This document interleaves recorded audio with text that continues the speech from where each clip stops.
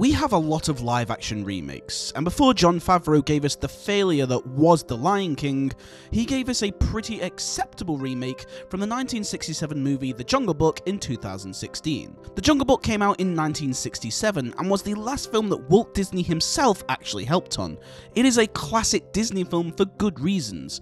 Everything about this film is perfect. So when they said they were giving it the live-action remake treatment in 2016, I was incredibly worried.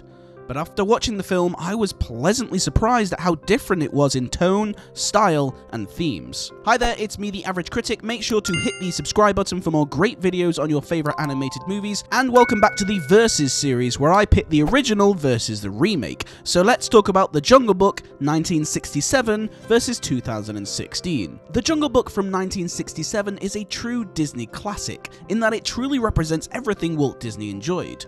Characters, music, and voices. Obviously, the music is incredible in this film. We all know The Bare Necessities as one of the best Disney songs ever written. The classic easygoing nature, the clever witty lyrics, and the song wasn't even written by the incredible Sherman Brothers. I Wanna Be Like You is an obvious standout, as it is known as the greatest jazz song ever written, and for good reason. From the jungle swing beat to the amazing performance from Louis Prima, and an incredible scat singing between both Louis and Baloo. Despite not understanding what they are saying, you completely understand the conversation they are having. It is an absolute credit to the performers on screen. Both I Wanna Be Like You and Bare Necessities are easy ones to talk about, but even the less well-known ones are such wonderful songs. The Vultures song, That's What Friends Are For, has some of the cleverest double lyrics ever. The elephant sequence makes you laugh from ear to ear. The music of The Jungle Book is a wonderful delight and is some of the most joyous songs ever to come out of Disney. And now on to the remake. This is the time where I usually crap all over the remake, but in this case, I can't do much. The music in the remake is actually quite entertaining. Every singer is clearly doing their own thing, with Bill Murray giving us a fun, laid-back rendition of The Bare Necessities, and hearing Christopher Walken sing I Wanna Be Like You is a delight in itself. The original score by John Debney, which is added to this film, is surprisingly good and really captures the more serious tone of the movie. If you're listening really closely, you will even hear the original score coming through in a really fun way. The music of the remake never feels overused or unoriginal. It does enough new content to make it its own, but it sprinkles in the original score as a nice homage to the original.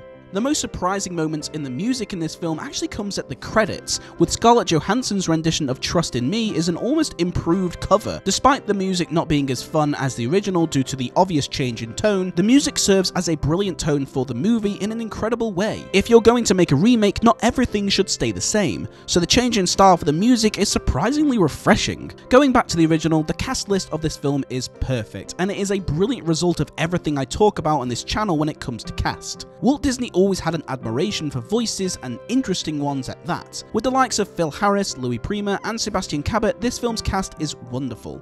All voices feel fresh and interesting, none of them sound the same, to the British nature of George Sanders as Shere Khan, to the obvious impressions of a certain famous English band in The Vultures, to of course the amazing Phil Harris being his own wonderful self. This cast is classic Disney, and without sounding like an old man, you can tell Walt Disney really helped in finding voices for the films he was involved in. This entire film is proof of how important a film's voice cast is. Every character is a scene stealer, every character feels real and fun to watch. And surprisingly, in the 2016 version, it actually has a good cast as well. Once again, the cast very much fits the style and tone of the movie they are going for. Bill Murray does a wonderful job as Baloo, very different to Phil Harris. Phil Harris's version is a much more relaxed-go-lucky person with a lovable side to him. Bill Murray does a much more sarcastic and lazier version, which really makes you laugh. And I think Christopher Walken does a great job as King Louis. Much like Louis Prima before him, it truly is a personal performance, as the Christopher Walken-isms, shall we say, they really shine through. If you don't deliver, let me tell you something. I made gravy out of your little girl. And Idris Elba does a phenomenal job as Shere Khan. George Sanders has this calm and classic British bad guy in the original with his prim and proper voice. Idris Elba delivers a truly frightening and scary performance as this character. Again, neither is better than the other, as it comes down to personal preference. If you're in the mood for something fun and whimsical, stick to the 1967 version. If you want something more groundbreaking and modern, the 2016 does a great job. I do believe both versions have great casts, and both have plenty of fun in their roles, and they truly understand the tones of their films.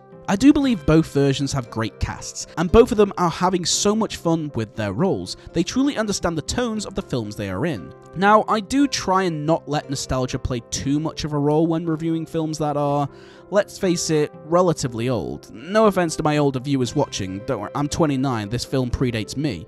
But honestly, when it comes to 2D drawn animated films by Disney, it still holds up.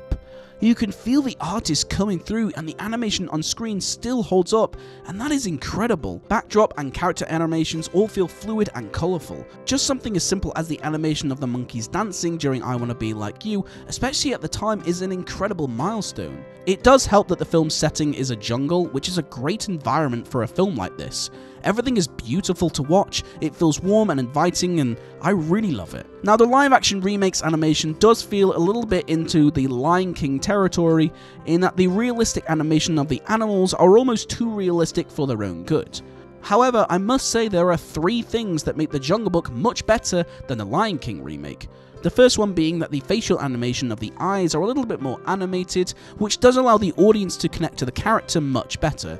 It also helps we have a real-life version of Mowgli, which helps the audience connect with other characters through Mowgli, allowing the imagination of the audience to help guide them a little. And no offense to the actors in the Lion King remake, but in The Jungle Book, they do a much better job in this film. The voices shine through and they give every character a style and personality.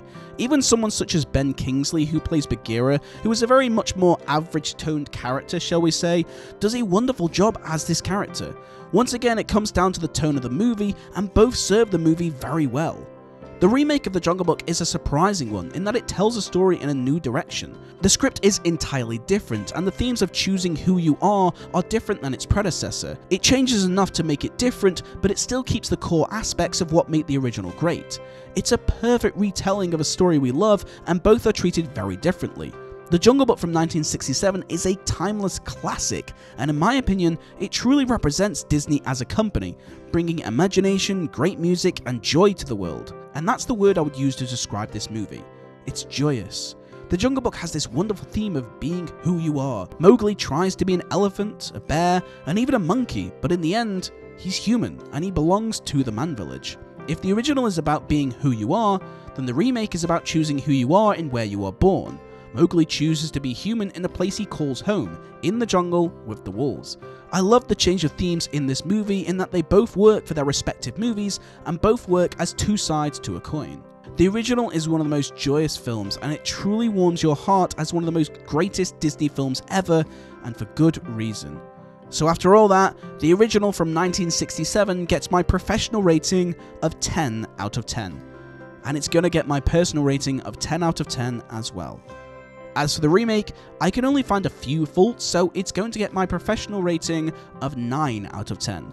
And only because I prefer the more light-hearted version of the original, it's going to get my personal rating of 9 out of 10 as well. This is truly a big reason why I use this rating system, because yes, I prefer the original, but purely on personal preference.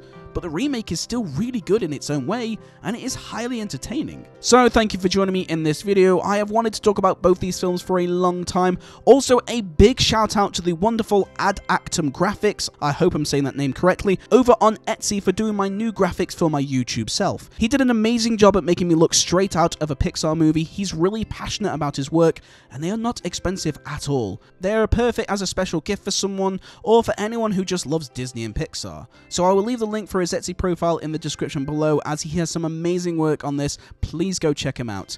But thank you for joining me in this video. I do hope you enjoyed it. Make sure to subscribe to the channel if you haven't already, and be sure to follow me on all my social media platforms as well.